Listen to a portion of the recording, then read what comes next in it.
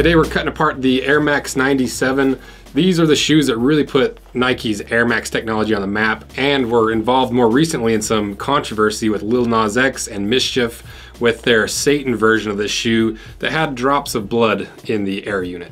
So we're gonna cut these apart, test the air unit, and do a few other tests to really see what these shoes are all about. And thanks to Kamikoto for sponsoring this video. Kamikoto makes great Japanese steel kitchen knives using traditional techniques from Japan. Kamikoto builds on a legacy of over 800 years of Japanese technology and expertise in creating the steel to make knives that have been meticulously handcrafted from using traditional techniques that date back all the way from the Edo period in Japan. And one cool thing is Kamikoto only uses steel sourced from mills in Japan, and each Kamikoto knife goes through a rigorous 19-step process that takes several years from start to finish. And each knife comes in one of these really nice heavy-duty ash wood boxes that help you protect the knives and protect you from the knives, and it also makes it a really good gift because of how nice the presentation is. Each knife is individually inspected and comes with a lifetime guarantee, and Kamikoto knives are used by Michelin star chefs all over the world. And one interesting thing is all their knives have a single bevel edge. So you can see on this side there's no bevel, and this one it's the full bevel.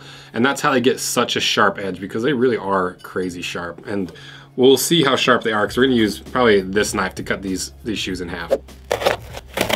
So if you're looking for a new knife set, Kamikoto has several special offers going on right now and is offering the viewers of this channel an extra $50 off any purchase with the discount code RoseAnvil. So click the link in my description or just go to kamikoto.com/RoseAnvil, and don't forget to use the code RoseAnvil to get that 50 bucks off. Thanks again to Kamikoto. So now let's go over the shoe information. So the brand is Nike, the style is the Air Max 97. The colorway I have is the gold medal version. They weigh 1 pound even. They retailed for $180. They're made in Vietnam, and the original release of these shoes was 1997 with the silver bullet colorway, but this version, the gold medal version, came out in 2020 for the canceled 2020 Olympics. So now let's go over the information that we can gather about this shoe before we cut it in half, starting with the design and a little bit of the history of the shoe. So the most popularized and marketed version of this story is that the original silver colorway and the form of the shoe was inspired by a Japanese silver bullet trains, hence the nickname of these shoes, the silver bullets, at launch. But what's interesting is the designer, Christian Tresser,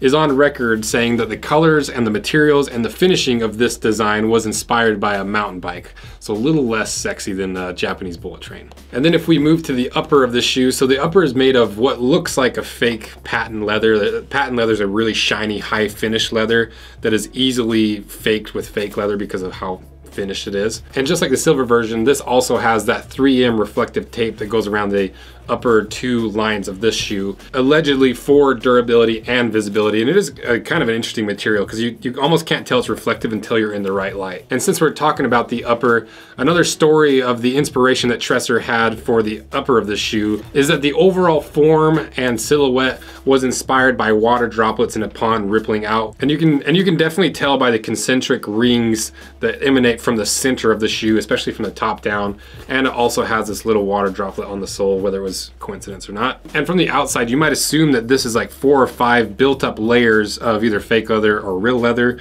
So I want to cut these apart and kind of peel it like an onion to really see if it's multiple layers or if it's just, if the next layer starts where the previous layer stops. So let's do a little dissection on these.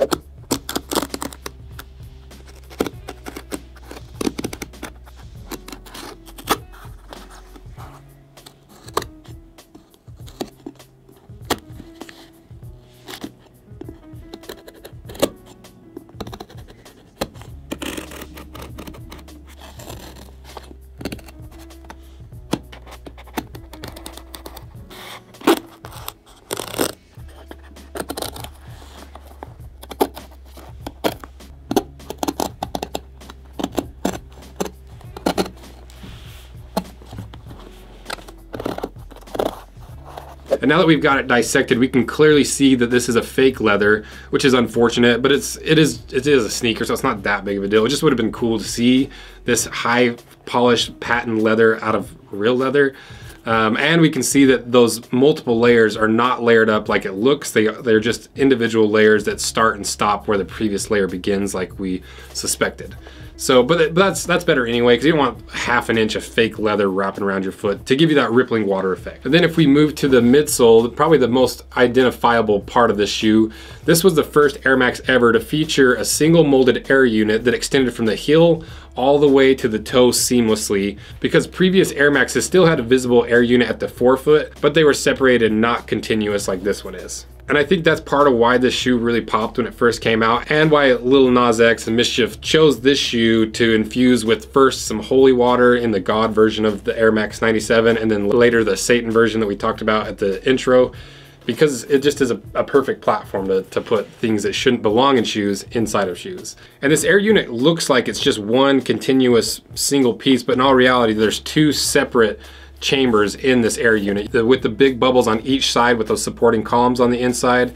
And then you have this little bubble on the back here that's for the heel. And what's really interesting about these two different chambers is they're pressurized at two different pressures. So this bigger chamber is allegedly at 25 PSI, and this smaller chamber at the heel is at allegedly 5 PSI. And I'm assuming that's because you want a little bit more softness for those heel strikes when you're walking or running, because these were originally designed as a running shoe. So to me, that's super interesting, because it's not just this gimmicky thing. They have put some thought into it. So to test that, I've jerry-rigged a little tire pressure gauge with a sharpened like basketball needle on the end to test how many PSI these chambers actually have, because 25 seems like a lot of pressure for a shoe. I'm really curious if we can get a decent reading on these. And to test that pressure gauge, we tried it on a pair of Air Jordans, and it did get a pretty decent reading of about 10. So I think it should get us in the right ballpark of if these are actually at 25 PSI.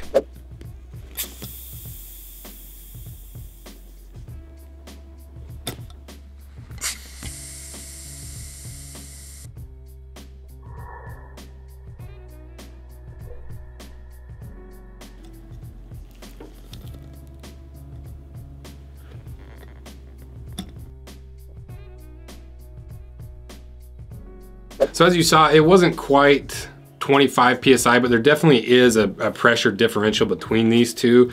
And it might be 25 PSI, and this testing device that we have might just not be the best. But I do like the fact that they are two different pressures. At least, you know, even if it's not 25 and 5, it is a pressure difference, and that's kind of where that technology aspect of the shoe is interesting to me. So I was happy to see that they are at least two different pressures. Then if we move to the outsole, so this is a rubber outsole.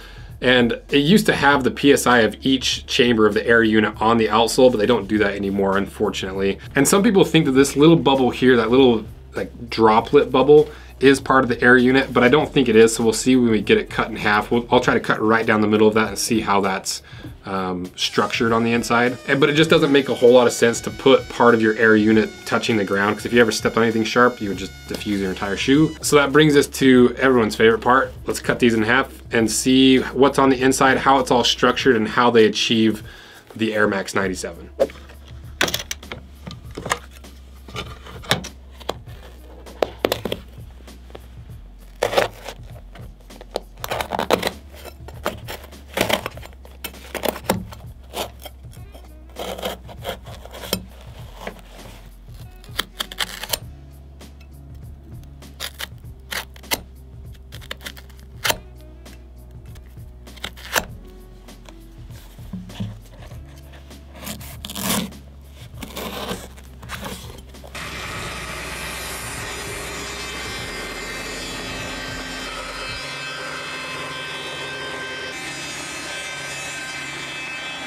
All right, I got it chopped in half. A little bit sketchy with the Kamikoto knife, but we did it. So let's see what's inside.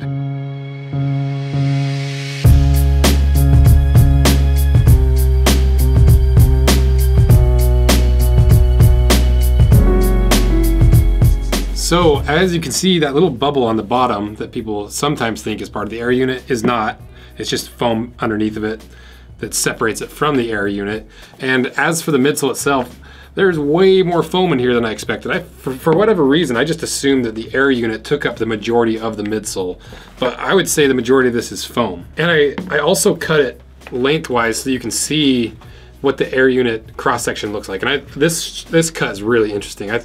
I'm glad I cut it this way because you don't really get the full effect of how the air unit's structured and how it's placed in the shoe unless you cut it this way. And so these air units that you see on the outside, I think they're mostly for show because where your foot actually sits in the shoe is over top of these columns and over top of the tunnels of the air unit. So the big bubbles on the outside is probably mostly for show, or maybe it's to have a little expansive chamber for when you compress those columns and the air in those tubes, that overflows into these bubbles and gives you a little bit more of a squish. But it makes a lot of sense to have the columns and these little tunnels of air underneath your foot, because if this was just a giant airbag, it'd be a little precarious. You might be rolling your ankle and slipping around. It'd be literally like walking on top of an air mattress and how unstable it is. So it makes sense they do it this way. It just, for some reason, I just thought there was a lot more air in the air unit. And another thing I was surprised by was how thin the actual membrane of the air unit is. It's only 1 millimeter thick, and it is a pretty tough material, but for some reason I thought it'd be like at least 2 millimeters thick, especially exposed to the outside world, that close to the ground. So super interesting. I love seeing the cross section of this. And that's why I love cutting sneakers in half as well as boots, because there's so much more tech. And it's really fun to put these shoes to the test to see if they're really actually tech or if it's just gimmicky. So do I think the Air Max 97s are a gimmick or are they actually tech? I would say that they're a gimmick that works. You know, it's somewhere in between. They're clearly a little bit gimmicky, but I think that's the point. And I think that without the sides showing off the air unit, you wouldn't appreciate it. So to me, it's a design that followed form and function, and it's almost like the form is to show off the function of the air unit, and I really like that. So let me know what you think, and let me know your experiences with the Air Max 97s, and let me know which sneakers you want me to cut apart next and which sneakerhead mysteries or long-held truths are worth questioning. And thank you guys so much for your support. If you're not subscribed, consider subscribing and liking this video. It's the easiest way to support the channel. It's the freest way to support this channel, and it's the only number that sponsors look at, so I'd appreciate it if you just do those 2 little clicks. And thank you so much for watching, and huge thanks to Colin, the research assistant for this video. And let me know what you think of the green screen. Keep it or drop it. Let me know. Thank you guys. See ya.